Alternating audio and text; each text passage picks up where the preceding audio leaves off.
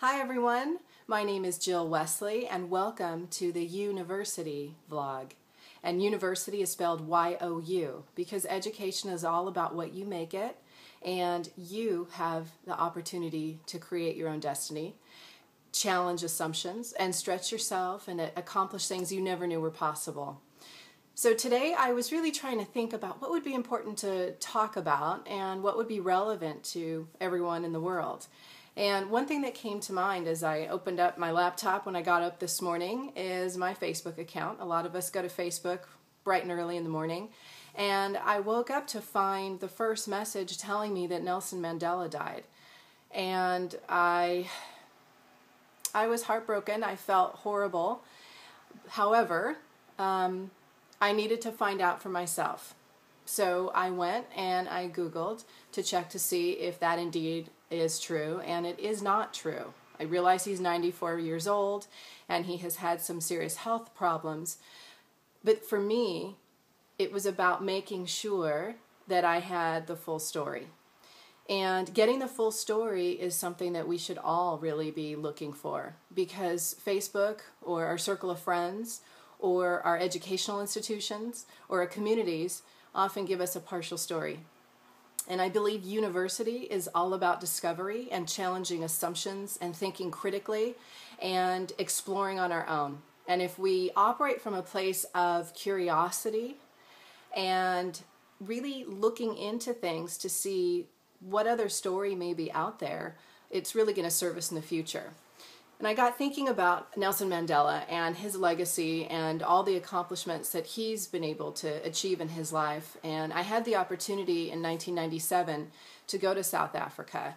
And it was kind of a spur-of-the-moment trip. I was living in South America at the time. I lived in Argentina. And we were planning a trip to Chile. And I went to the travel agency to make the arrangements. And I happened to look up and see a poster. It said South Africa. There was an elephant on it. And it was, I think, $500 to fly from Buenos Aires, Argentina, to Johannesburg. And coming from California, those tickets were always like $1,500.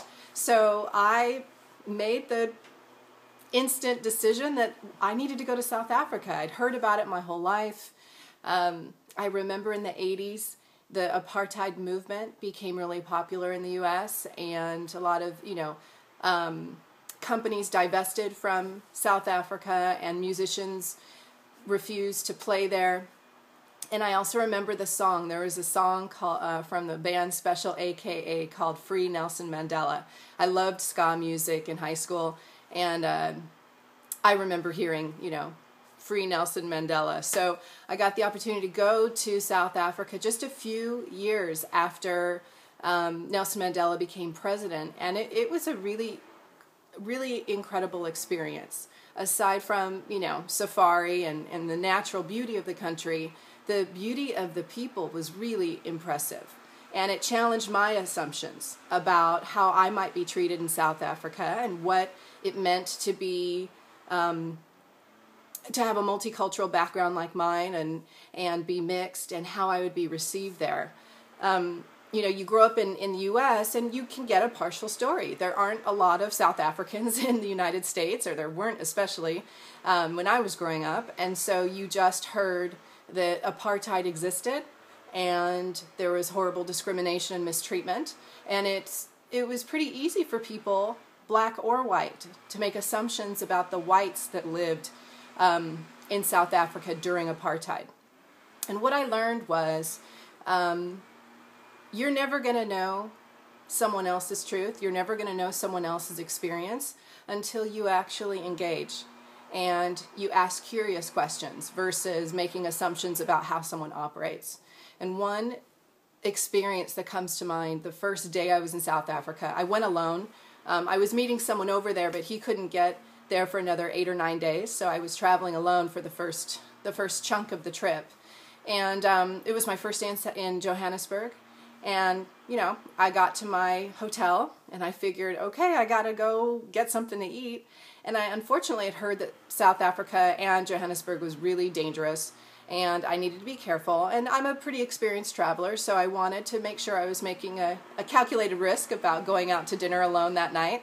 Long story short, I sat in a restaurant alone, and there were a group of white men sitting at a table, and all three of them kept looking over in my direction and then talking to each other, and then looking over in my direction and talking to each other. And my first assumption was, oh my God, they're going to say something to me because I'm colored or mixed from, and maybe I'm not supposed to be in this restaurant. Apartheid, just recently ended. Maybe I'm going to be in trouble in some way. And I could feel myself reacting immediately without even knowing all the information. And at one point, I decided I'm just going to hurry and finish this meal and then get the heck out of here. So as I was finishing my meal, one of the men walked up and stood at the end of my table.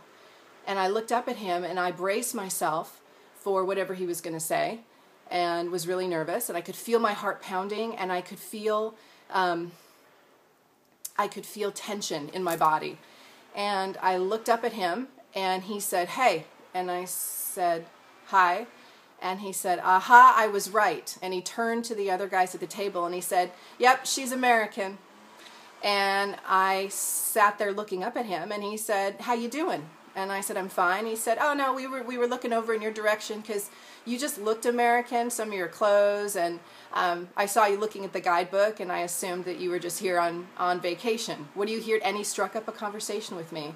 And I ended up sitting with the three of them having this great conversation, talking about rugby, talking about soccer, and some politics and music, and had a really fun evening with them.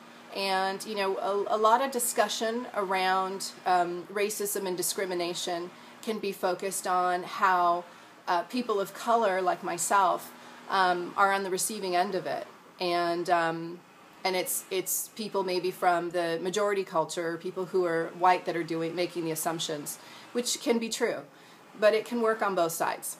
So as an educator and a cross-cultural trainer, I also have to keep myself in check, because if I think of life being a university, my job is not to make snap judgments and make assumptions about people who are different from me and automatically assume that they're thinking the worst of me.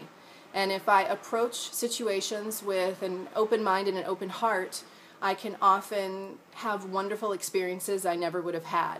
And to this day, that was 1997, I'm still in touch with Mark, one of the guys I made friends with in that restaurant. And we send emails a few times a year and check in. And it's a good memory, and it's a good life lesson for me. So I leave you with a reminder that we don't necessarily know the full story. It's always helpful for us to continue to dig a bit deeper and find out information by engaging with people, by researching information, and doing a bit more investigating. And if you operate from a place of curiosity versus judgment, it goes a long way. So I have one recommendation for you, because I am thinking about Nelson Mandela today. My recommendation for you would be to go to Amazon or any site and get the book by Nelson Mandela, A Long Walk Home, because it's a beautiful story. It's beautifully written, and it gives you inspiration, and it gives you information about what a remarkable man Nelson Mandela is, and what a remarkable country South Africa is. And it's a reminder that any situation, any environment, any community can be rebuilt. And if people can look to the future versus feeling the pain of the past and living in that space, anything's possible. So please subscribe to Equality TV. They're doing incredible work. It's an opportunity, a platform, a space for people with all different perspectives, life experiences, and voices. And they're offering an incredible opportunity for people to get connected to one another, learn about different communities and cultures, and have a voice. So I wish you all the best. Please like this video, and look forward to speaking with you soon. Take care. Bye-bye.